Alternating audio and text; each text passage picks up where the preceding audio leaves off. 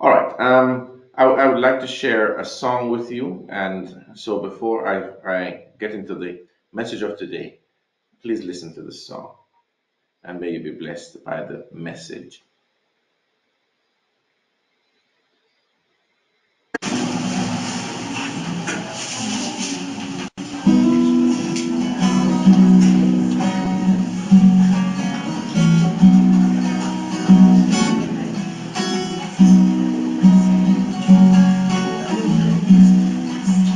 What an honor to be called a soldier of the cross, an army that has never turned back and never suffered loss. The weapons are not carnal, or strongholds you can see. His army becomes mighty by time spent on our knees. I'm not ashamed for you to see this soldier on his knees.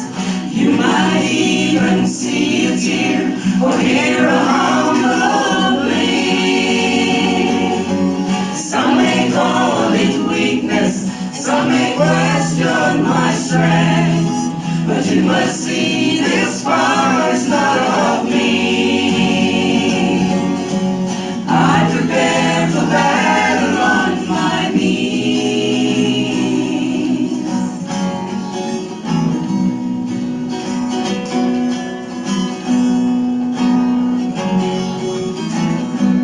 I've watched mothers pray for children so lost and full of sin, and I have seen those same birds answered as the Spirit brought them in. And I have watched, oh Satan, like a dark cloud hanging on. But when I turned to Jesus, the clouds weren't there no more. I'm not ashamed for you to see this soldier on his knees. You might even see a tear or hear a humble plea. Some may call it weakness, some may question my strength, but you must see this power is not of me. I prepare for battle on my knees. I prepare for battle on my knees. I prepare for battle, yeah, on my knees.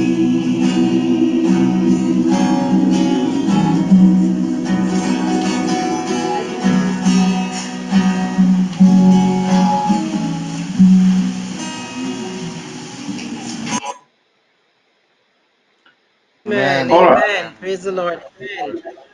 Amen. Amen, amen. Praise the Lord. Okay. So I just wanted to share that song because I think it focuses a lot on what I wanted to share today.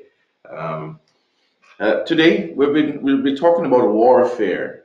I think Jesus said that one of the signs of his coming will be wars and rumors of wars. I'm sure that you remember that. And so today I want us to be looking at this idea of warfare. And this is not the regular warfare that is televised or that mainstream media talks about, like maybe Ukraine and then Russia. Um, even though this is probably the longest warfare that has ever taken place on the planet, and yet, strangely, it is rarely ever talked about. And I guess even more strange is that those who are involved in this war, they don't know that they're at war. And so they live in defeat when they should be conquerors. I'm going to ask us I'm going to be turning to this passage here in 2 Corinthians chapter 10, where Paul tells us clearly here that we are in a spiritual warfare. We're in a spiritual warfare, but not many people are familiar with this.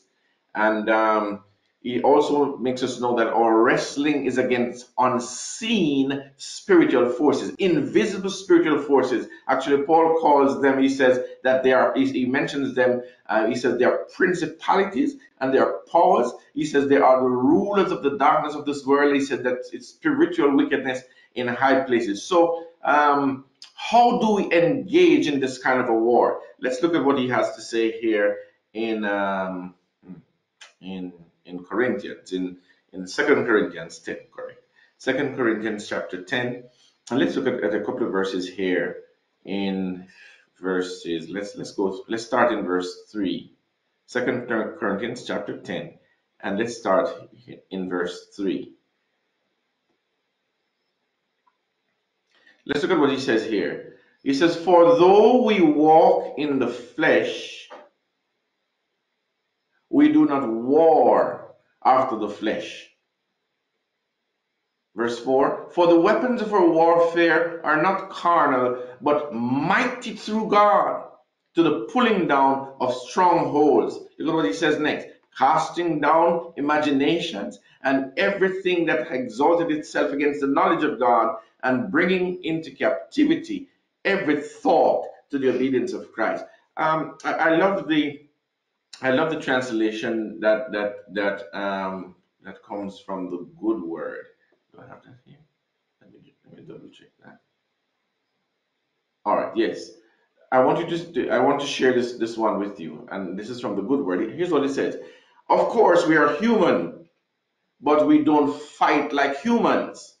Interesting. We are human, but we don't fight like humans.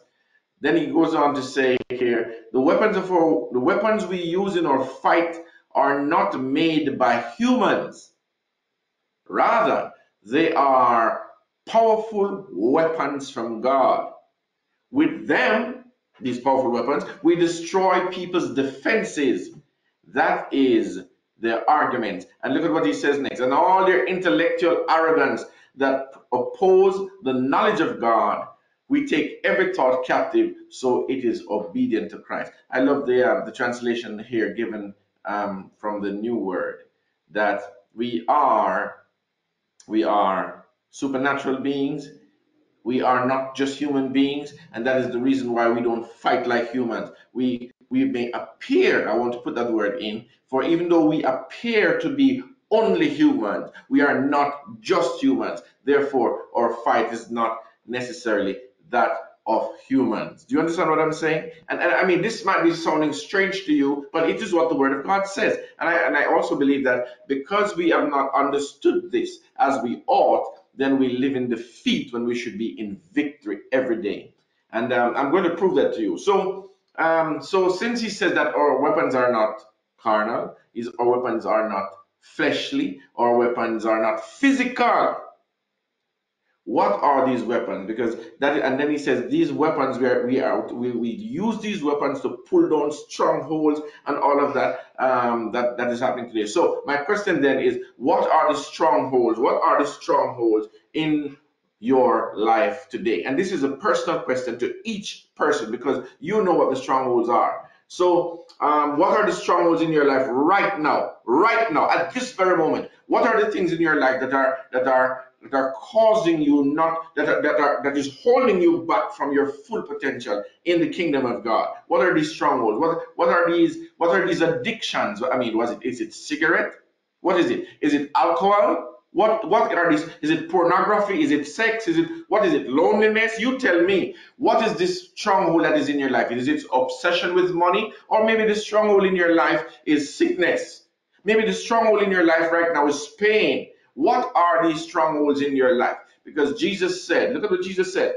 Jesus said in the book of Luke, chapter 10, he said, "And nothing shall be impossible unto you." And who is he talking to? He's talking to you and me. That once we come to understand who we are and what we have and what we're able to do, that no stronghold can hold us. In fact, he said that the weapons that we're given is will be powerful to the pulling down of stronghold and casting down. But we're going to be examining that and exploring this a little bit today, within the next 35 minutes or so.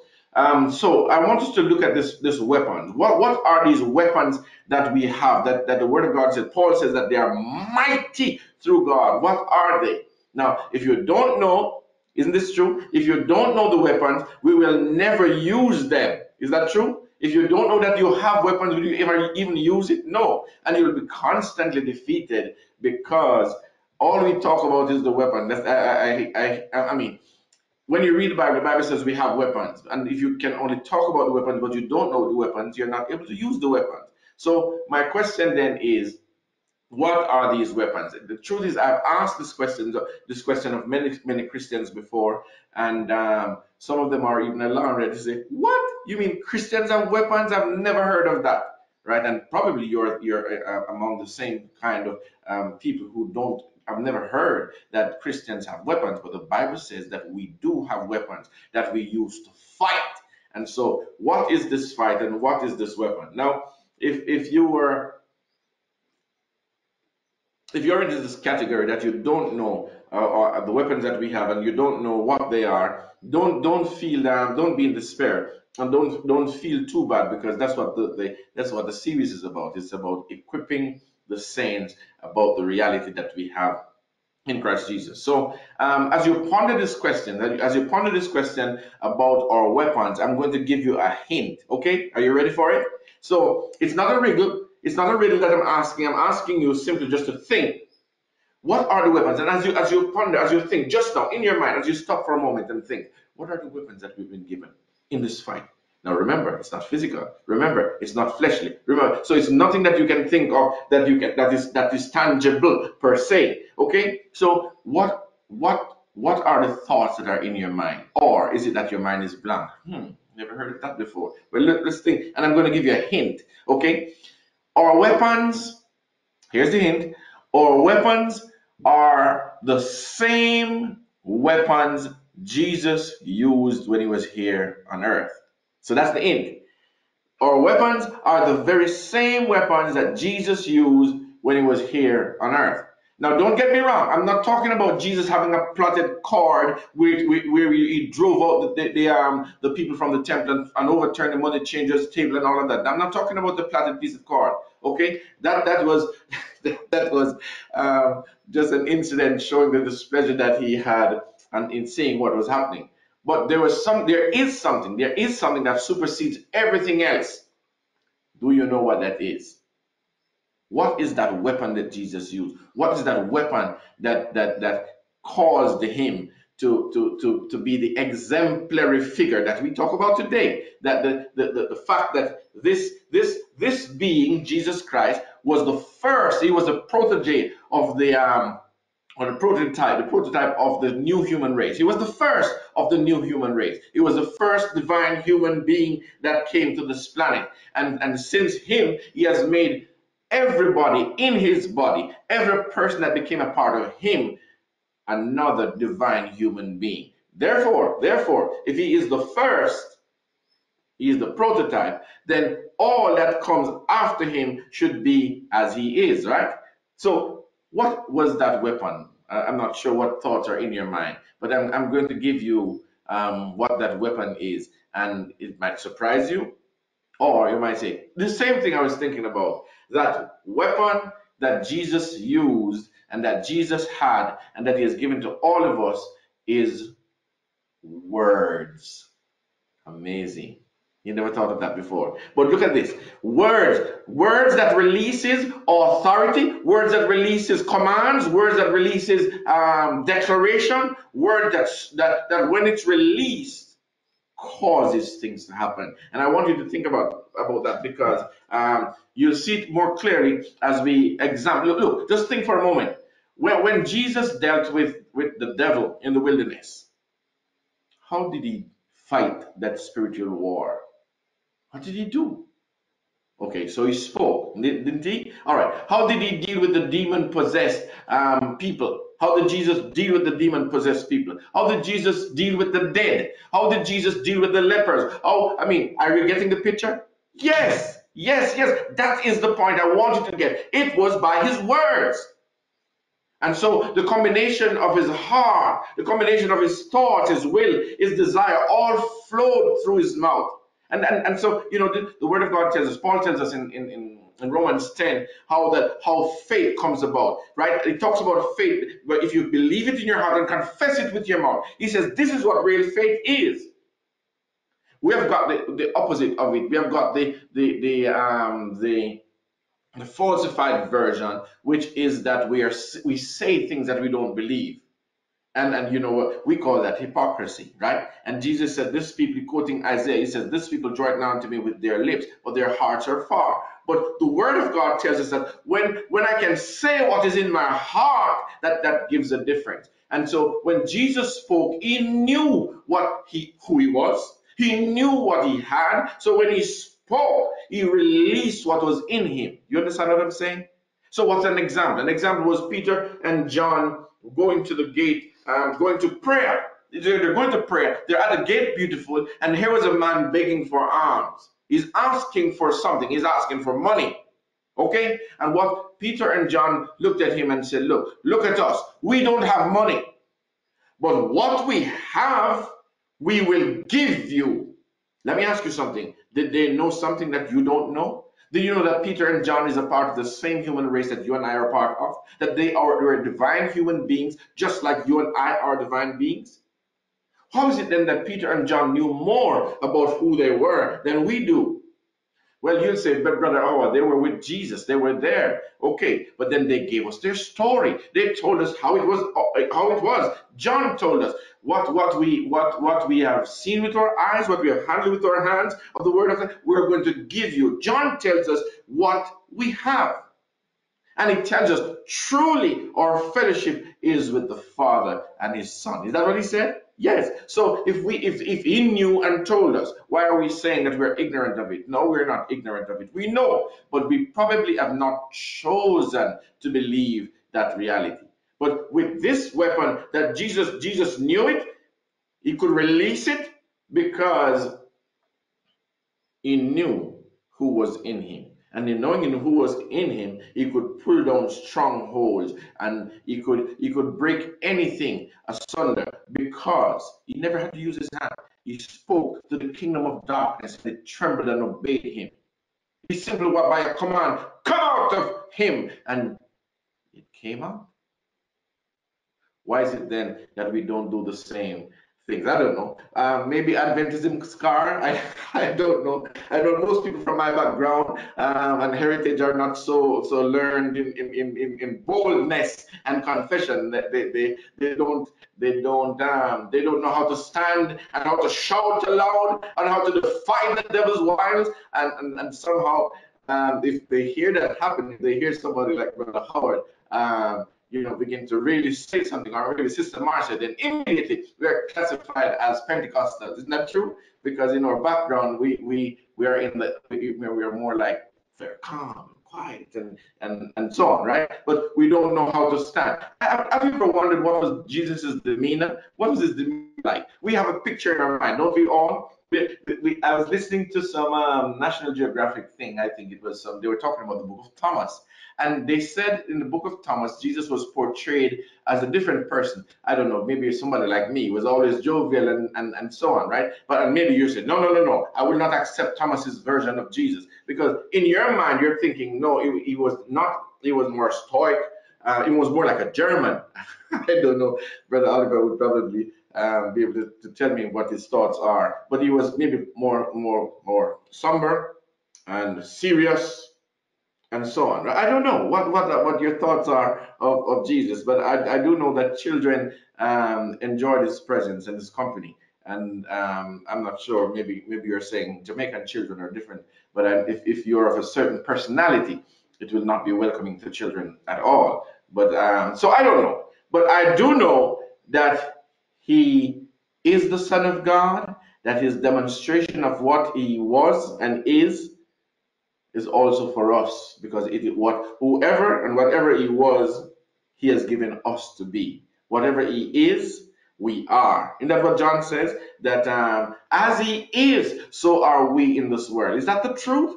So if it is the truth, then we ought to be in the same place as he is. We ought to be understanding like he understood. We ought to be standing in faith like he stood in faith. Did Jesus have faith? Of course he had faith. He believed in his Father and he lived a life that was pleasing to his Father. Do you know why? Because he was conscious of this reality that God was with him, that God was in him, that God was speaking through him, and that God was working through him. Do we believe that? Do we believe that God is doing all of this through us?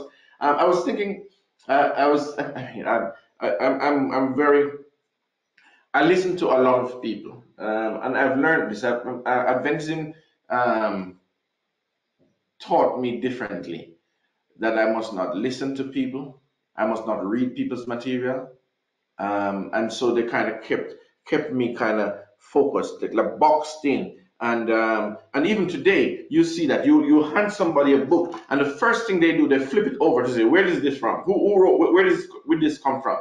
Because they have a mindset as to what they will read or what they will not read, who they will listen to or who they will not listen to. It's almost like the same mindset of Jehovah's Witnesses. But I listened far and wide. I like to listen to people. I like to hear people out because that's the only way you learn is by listening. I remember it was the wise man Solomon talking about um, the sacrifice of fools. Have you read that one before? I think it's Ecclesiastes 5. But I think if you read that properly and understandingly, you'll understand that the sacrifice of fools, you were talking about when you go into the house of God, like you said there, to keep your mouth shut and don't offer the sacrifice of fools. Like just keep talking, keep talking. Just stop sometimes and listen. And when you're able to listen, in the same thing with the Word of God, listen to the Word of God.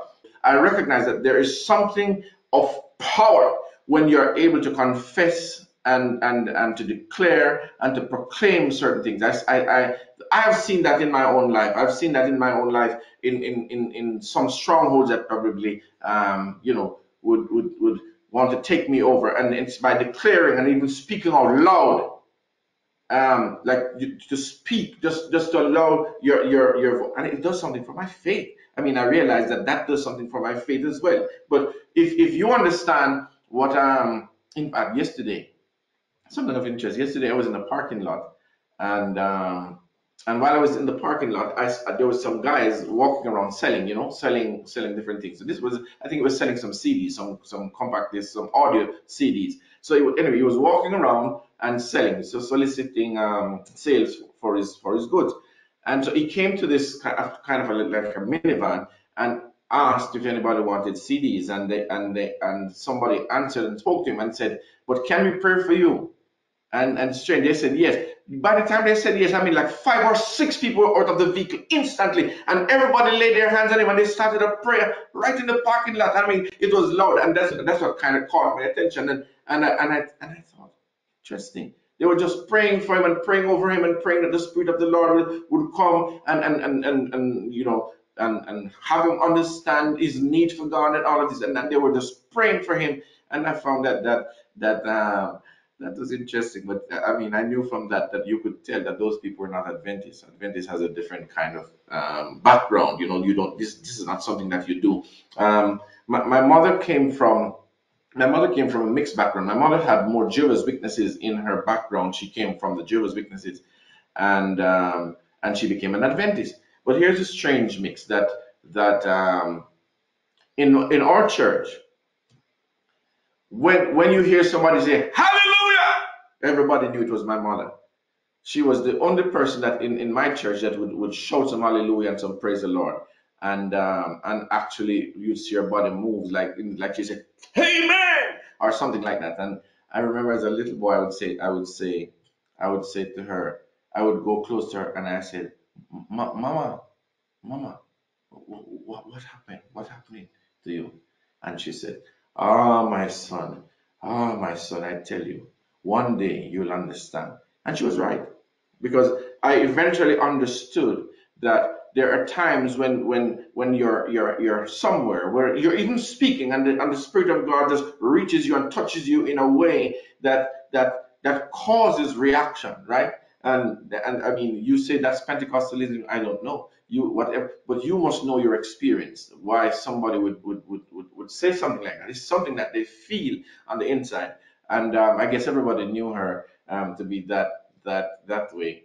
I may have said this to you, but a couple of weeks back, I was watching an interview with an Adventist lady, and who said she got a vision or a dream or whatever it was. And so, anyway, she came to church, and when she was there and church, she asked, "I'd like to say something," and then she started telling the people like what she heard in the vision and so on, and she said that the deacons came and took her up and took her out into the foyer, I think, and when and she said before long there were a group of people there, and she said the pastor was there. The pastor was mentioning to her husband, "You need to take her to the hospital, to take her to see a doctor because maybe she's something is gone wrong with her." And she's saying, "Nothing is wrong with me. I'm telling you what I heard from the Lord in vision," and whatever. And she said, "Do you know what happened too? These people came and they started praying for her because something was different, something was strange, and something was differently strange and wrong in their in their understanding, and so they thought this was not normal. And I understand that maybe even in a forum like this that most people, they don't know anything about the reality of speaking certain things into existence.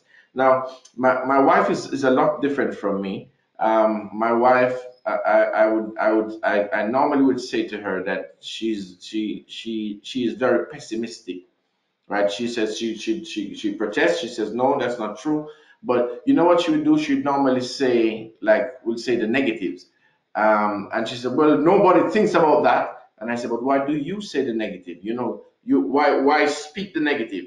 And so sometimes she speaks the negative, and I will say, "Okay, speak it into existence," because I want you to understand that when you speak the negative, you're actually speaking it into existence. Now, most people might say that is foolishness. But you think about it and you recognize that when you're in a situation, when you're in when the stronghold seems to have a hold of you and you can't break, how do you break? How do you break? You ask God to break it and He doesn't break it, and we are offended with God. We say, "God, do this. Oh God, but I'm asking you, and God, you don't." Why doesn't God do? Because God has already given us the reality that we have. God is inside of us and is empowering us, but we don't believe it. We hear it, we read it, but we don't believe it. And because we don't believe it, we don't proclaim it. We don't speak over our strongholds. In fact, I said this maybe a couple of weeks ago, that the truth is, keep your focus on Christ. Look at Jesus. How did Jesus live? Look at Jesus. How did he deal with these people who had strongholds over them? Look at him. Did Jesus ask God to release the stronghold? No. But why do we ask God to release the stronghold? See, I'm telling you, there's a break. There's a break in understanding. Because if we're looking at Christ, if Christ is our example, not that we do as he do, but that we be as he is. If he's our example in this way, how can you be like Christ? How can you even be Christ and you behave differently from Christ? Do you see my point? I hope you're seeing my point, because here's the issue. It says Jesus was filled with. I heard Brother David mention that even and recently, just before we started here, he said that Jesus was filled with all the fullness of God. That's what the Word of God says. The Word of God says that God did not give the Spirit unto Jesus by measure. Okay? Now, but we think, if you're honest and you ask yourself, if I could honestly just ask you, everybody, to unmute your mic and tell me the truth. None of you believe that you are filled with all the fullness of God. That's the truth. We were not cultured in this way. We were not taught in this way. In fact, we were taught to be careful that we don't try to equalize ourselves with Christ. You be careful, because you're not like him. He is holier than you. He is, and you put Christ on a pedestal and you put yourself all the way down. And we say that is being humble. Or often we try to do like Paul and we say that we are the chiefest of sinners. Have you ever tried it? I have. Just try to be in alignment with others who say we're the chief of sinners. It's not true. The Bible did not say this of you. Are you the chief of sinners? Are you? I am not the chief of sinners. I have been bought with a price. I have been redeemed. I've been justified. I've been sanctified. That is who I am. Now, do I live in that reality? Very rarely. Why? Is because of our culture, maybe our customs. I don't know. Why don't we live in that reality? When you look at the word of Christ, when you look at how Christ lived, he lived in a reality where he knew who he was, he knew he was without sin, he knew all of this. Now let me ask you, are you not where Christ is in terms of your state? Are you not in Christ? If you're in Christ, Paul says, I am crucified with Christ, so I'm dead. So I live, but it's not me that is living; it's Christ that living in me. Now, is that what a kind of a formula Christ is Paul is giving? Is trying to exegese and eisegese certain things, or is it the truth? Is it the truth that you're dead? Is it the truth that I'm dead with Christ? Is it the truth that He lives and it's not me that lives? Is that the truth? Now, if we believe it to be the truth, we will live it and proclaim it without any form or thought of equality, because we recognize what God has done for us in Christ, that He has elevated us to that level and to that place. And so, for that reason, I recognize we pray very different than Jesus prayed. I said that to you the last time, didn't I? Look, you take the Bible, take the Bible in your hand and begin to look at the life of Christ. Look at how Christ lived and just look at how Christ prayed. And you'll see that we don't pray like Christ. We don't say the things that Christ say because we believe differently from Christ. And so our experience and the result is far different from what Christ got. And then we complain. And then we say it is God's fault. And when we say maybe God is not ready, and we say, God, when God ready? When God is ready, we're going to see things like we've never seen before. Is that really true? Is God going to do something different than He's doing now? What has He done? He has saved us in Christ. He has redeemed us in Christ. He has elevated us in Christ. He has given us everything that He has given Christ. And now we say it is Him waiting to do what? Give us more than we have? Paul says we have been blessed with all spiritual blessing in heavenly places in Christ Jesus.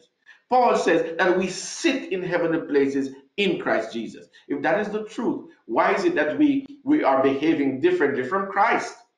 It is what we are believing. See, I'm telling you that what affects your heart affects your mouth. And if you're not being able to believe the truth in your heart, how can you confess it? How can you express it? How can you say the thing? How can you stand and look and speak to a situation knowing that what you say it will happen? How can you do that if you're not believing it in your heart? So when you look at Christ, Christ never does what we do. When somebody comes and is sick, Christ never says, oh Father, I know that you are love. I know you. I know you because I have lived with you for eternity. I know that it is your will to heal this person. I know. So will you not at this moment, right now, heal this person for me? And yet that is what we do. We try to soothe our hearts with saying these lovely things, and we're saying, we know, Father, that you love us. We know all of this, and we know what you want to do, and we know. And now I'm asking you, Lord, just do this for us. Christ never prayed that way. No. Who was it? Who did they bring to Christ? Okay, so they brought a demon possessed person. And what did Jesus say? Come out of him and enter no more into him. Okay, and what happened? The demon left and came back no more.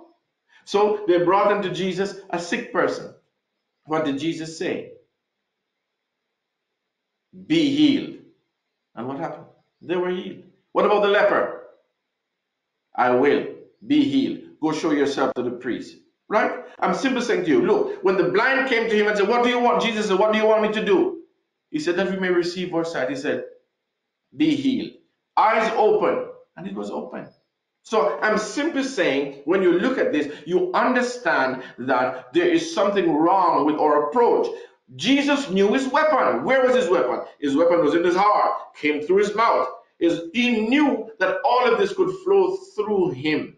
So it was in his hand and he was able to touch. But here's the difference. Look at these hands. Are they normal hands? So you may think. Are these hands normal? Okay, so you may think these are normal hands, but they are not. These hands have the ability to touch, and the reality of that which is in me is able to be transferred to the person. But guess what? We rarely ever do that. We don't use our hands. We don't put our hands on our children. We don't speak over our children. We don't bless. We don't do it. When we rarely touch. We will clasp our hands and we will be in the attitude of prayer. We put our hands behind us. We rarely ever touch somebody. And yet we say, is God in us? Is Christ in us? Do you believe it? Now, if you believe it, then begin to release what is in you. Begin to release those words that are in you, and begin to use those words to enlarge the kingdom of God and to depopulate hell, because it is the same Jesus Christ who is in us. Hallelujah! It is the same Jesus Christ. Now, in the past, I've done things that I realized that, for example, um, when I went to raise the dead on more than one occasion, something that the Lord brought to my mind is, for example, when we went to Kingston. I think I was led of the Lord. I was impressed, and all the signs showed that this was the will of God. Okay, in fact, put signs aside. Isn't it the will of God that the reality that is in you be flowed out, that others will see? Isn't that the truth? So it wasn't it the will of God that at a funeral service, that woman who had the one son in Nain, that Jesus would stop them and just take the son up? Is that the will of God? So I'm looking at this and I realized that I went to the place. I said what was in my heart. Everything, whatever happened, I spoke. Nothing happened. And something that came to my mind was this: I should not have left that place. What do you say? What are you going to do? You're going to stay there? How long are you going to stay there? For how long are you going to wait? How many days you're going to? I mean, it doesn't matter. I don't argue with you. I'm dealing with what is inside of me. And if I know that what is inside of me is the truth, why do I stop? Why do I stop? If what is inside of me is the truth, if it is the reality, why do I stop? In stopping, we don't see healing because we stop and we feel that we should pray, and as we pray, or we speak if we speak, and if nothing happens, what do you do? Well, you wait. Because I recognize if you have spoken the word, if you have released the word, if you have released healing, then that is taking place. First, in the spiritual, something happened in the spiritual. And I'm telling you, I understand this more now because I've been in many prayer sessions. I've been in many different situations, and I can tell you there are things that happen and you don't see it, but it has happened. But you just wait for it to be manifested in the spiritual, in the physical. Because once you declare something, is that the word of God? Is that the reality that comes out of you? Or are you trying to see if it works? So you say, okay, be healed. Do you feel any better? That doesn't matter. How does feeling come inside of this? Is feeling equivalent to healing? No. If I speak a word, if Jesus speaks a word, Jesus said to the leper that you are healed. Was the leper healed? He said, go show yourself to the priest. Did he see himself clean before he went to the priest? Or was it while he was going to the priest that happened? Jesus said to the tree, no man shall eat fruit of you from henceforth forever. Did something happen to the tree? Of course it did. Could you see it that moment? No. But 24 hours later, the tree was dried up from the roots. I'm just saying to you, in the perspective is this reality of the weapons that we've been given. I want you to understand the weapon is here. The weapon is in your mouth. The weapon is what you declare. What you declare, what you pronounce, because that is where the truth lies. What comes out of you. Begin to say it. If you believe it, you say it. If you don't believe it, say it until you believe it, and then you will see it come to pass. Because Paul says that this weapon that we have is so mighty that it will begin to pull down stronghold and cast down imagination. In fact, what the good word says is that these arguments, these philosophical arguments that we hear hurled at us so often, those are the things that we declare and proclaim against. Now, here's something that I want. What are the arguments that the enemy is trying to throw in your ear? What are the arguments that he's using to to defeat you? What are the arguments that he's using? Are those things that the enemy is saying that you are accepting in your heart and destroying your entire life? What are these arguments? That's what I want you to think about, because what are the intellectuals telling you about your reality in Christ? Because if you are not casting those words down, then guess what will happen? You're going to believe them, and if you believe them, do you know what will happen? You're going to live in defeat for the rest of your life. In my last 3 minutes, let me quickly show you. I'm going to show you a scenario that I'm talking about. Let's look at this book of John. John chapter 7. Yes, John chapter 7 tells us about um, the elders sending out the Pharisees on and the let me get down to verse. These elders sent out a group of people to capture Christ and to bring him to them. If you're familiar with it, you know exactly what I'm talking about. Let's look at what was said here in verses 40, 45. Just a couple of verses. When the temple guards returned, the chief priests and Pharisees asked them, oh, the temple guards was that they sent out, why didn't you bring Jesus? And I want you to see what the temple guard said. The temple guard said, no man ever spoken like this man. All right, so they sent the temple guards to catch him by his words or whatever they sent him to Satan to do, and they came back and they said, no man ever spoken like this man. And I want you to see what these Pharisees tried to do. The Pharisees asked the temple guards, have you been deceived too? So what's the point? Everybody who listens to Christ is deceived. Everybody who obeys what Christ says is deceived. And look at what they said. Have you been deceived too? And look at what they said next. Has any ruler or any Pharisee believed in him? I hope you're getting the understanding, because what they were doing, they were saying to you, look at us.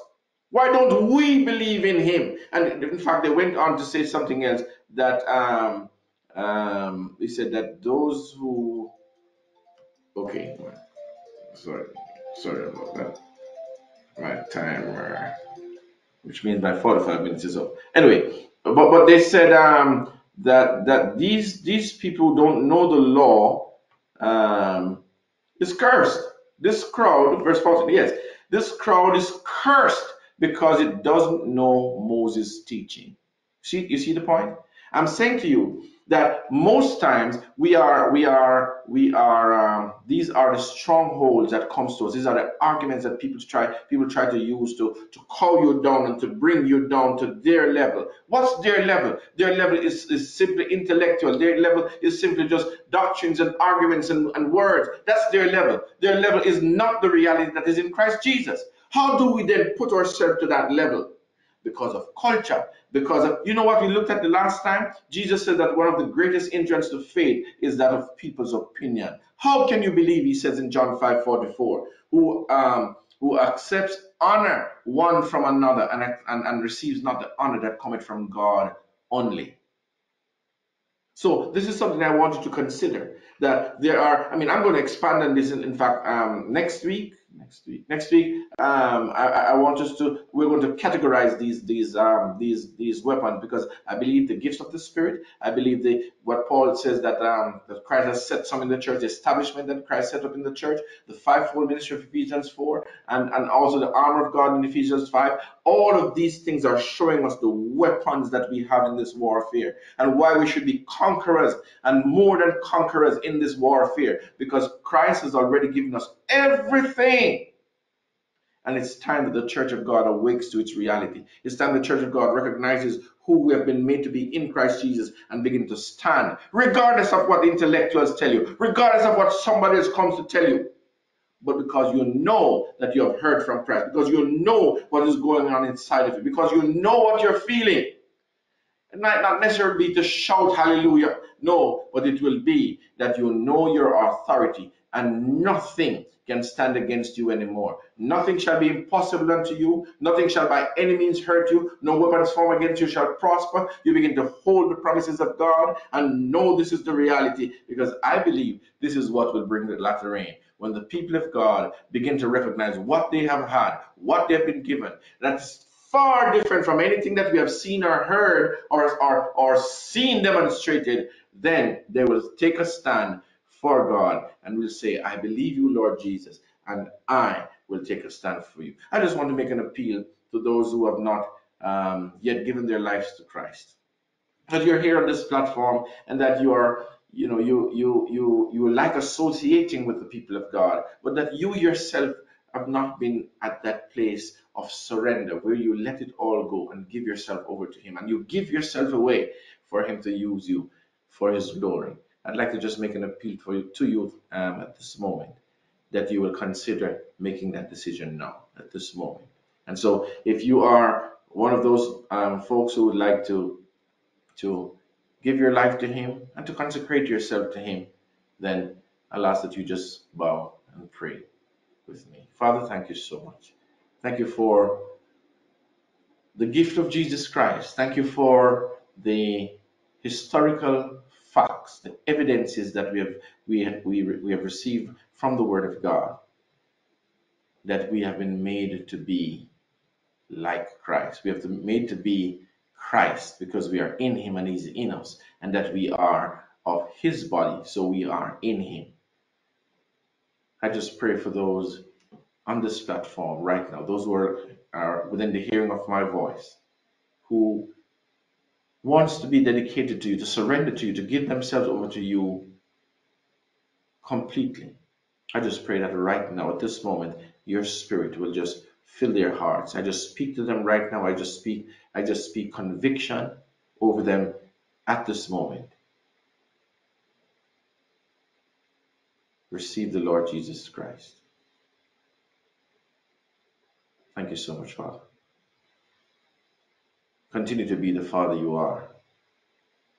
Continue to show us who we are, and give us that gift of faith that we'll begin to live and reign as royalty, as divine human beings like Jesus is.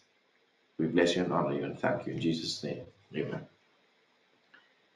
All right. Thank you so much for your time and your company today, brothers and sisters. We really appreciate it. Amen. Blessing, Sister Marcy, and a blessing to the church in your home there in Costa Rica as well. All right.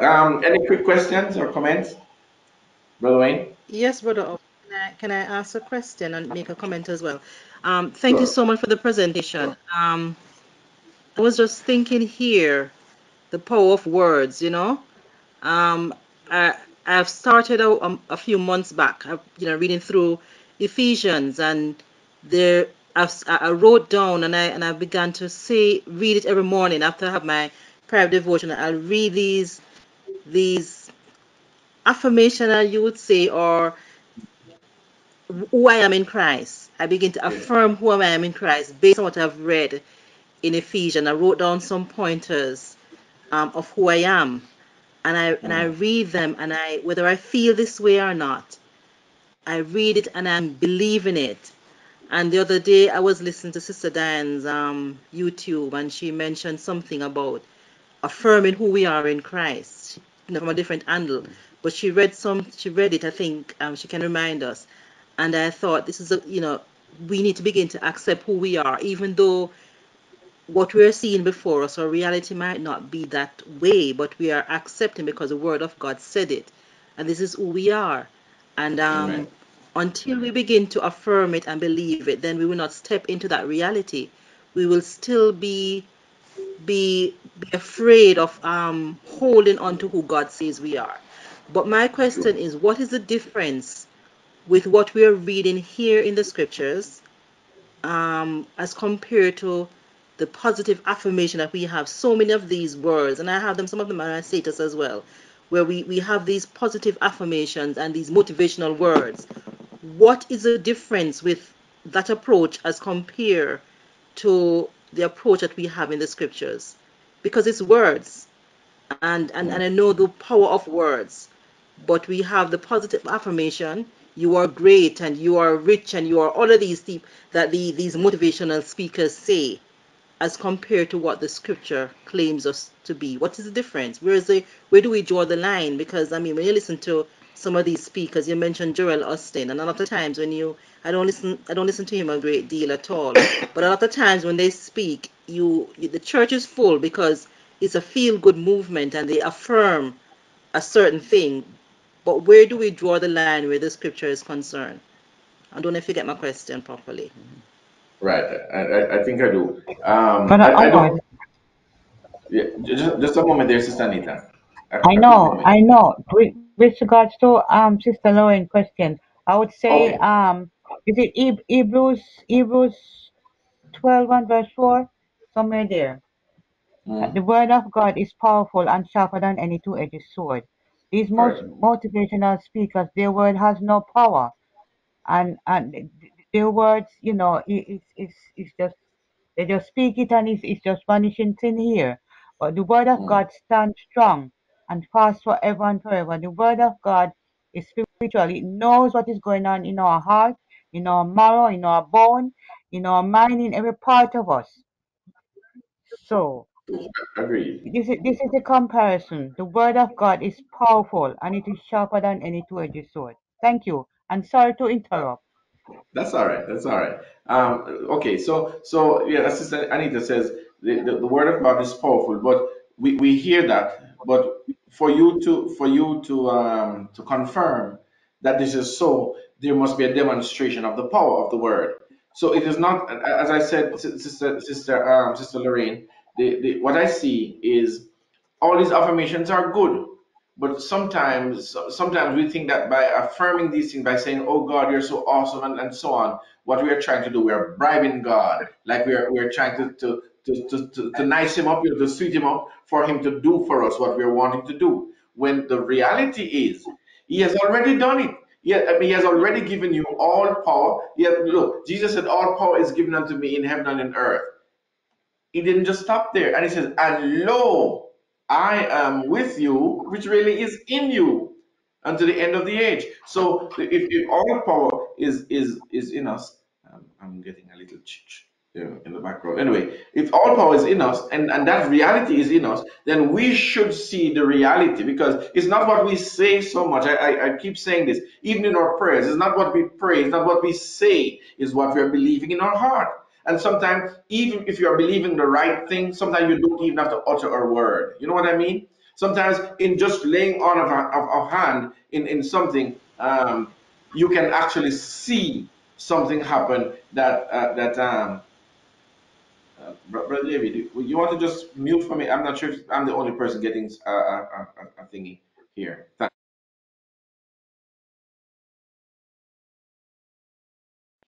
You have to unmute. You have to unmute. Now you're muted. How are you, Jesus? Okay, yeah, thanks. So it is not what we're saying so much as it what we're believing. I think that's what Jesus wants us to understand. What Paul wants us to understand. It is what we're believing in our heart, because we can say anything. We can say the truth. We read the scriptures. We say the truth, but it doesn't have the effect. You don't see the effect, and I believe the only reason is what we're saying is not in unison with what we're believing. Once we can believe it and say what we're believing, Paul says this is the reality of faith. You will see answers, you will see certain things happen. Um, and just like that. And you're saying, how did that happen? It's because you're finally believing what you're actually saying. So that is kind of I'm not sure if that's even an answer for you, or kind of helps you along the line, sister Lorraine. But that's kind of how I see It does a bit. It does a bit. Yeah, it does a bit. And thanks, Sister Anita, as well. And I'm just thinking, which one come first? Do I say it and then believe it, or do I believe it and then I say it? All right, Which so one I'll come use John first? Wesley.